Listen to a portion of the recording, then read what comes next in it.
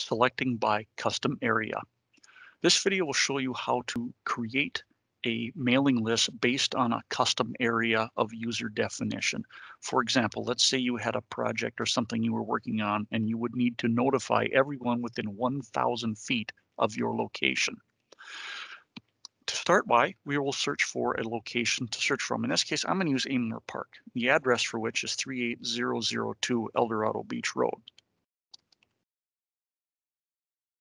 Selecting the address from the drop-down list, the map will pan and zoom to the appropriate location. In this case, I'm going to move the map around a little bit just to center myself up. So now we have our area here. To activate the tool, you'll go up to the upper right-hand corner of the application and select Custom Area. When this tool opens, you can enter some information. For example, we're going to enter our search distance of 1,000 feet, which is the area we need to notify in.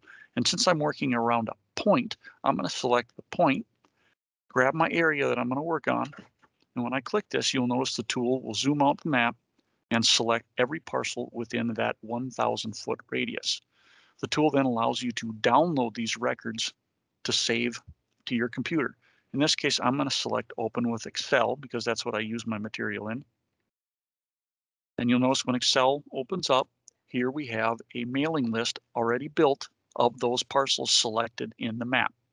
From here, you can save it or manipulate it or export it into a mailing label creator of your choice.